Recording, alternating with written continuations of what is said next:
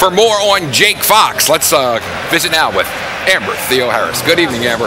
Good evening, Tom. Well, Jake Fox gives the Orioles some flexibility off the bench. He's a catcher by trade, but he plays all three outfield positions. He also plays the corner infield. And what he does as a third catcher on the roster is he allows Juan Samuel to DH Matt Wieters once in a while, give him some rest in his legs, and focus on his hitting. So he could be very valuable in that sense. Now, also, Jake Fox can add some power offensively. He's not really a batting for average type of guy. He's a 241 career hitter. But John Stockstill, he is the Orioles director of scouting. He feels that Jake Fox can help the team, and he knows him very well. He was one of the executives with the Chicago Cubs back in 2003 who drafted Jake out of the University of Michigan. So Jake was happy to get a call from his old friend, John Stockstill.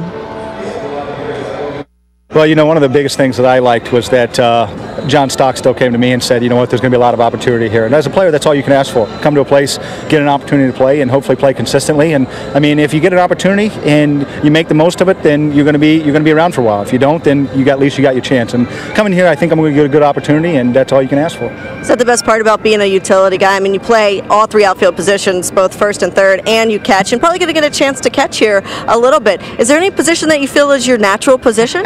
Well, I will tell you this. I came up as a catcher. I was drafted as a catcher, and in '07 was the first year where I stopped catching and I started playing the outfield and the infield. And you know, I still say that my most natural position is catcher. But I've worked hard enough where I think, especially in the field, the harder you work, the better you get. And I think I've worked hard enough to be adequate at the other positions at the major league level. Probably my second best position is first base, but I probably have the most experience at third base and left field. So I would say, you know what, I already talked to Juan. I said, look, you put me in the lineup, and then whatever number's left, you put next to my name. I don't care where it is, or if I know how to do it, I'll figure it out.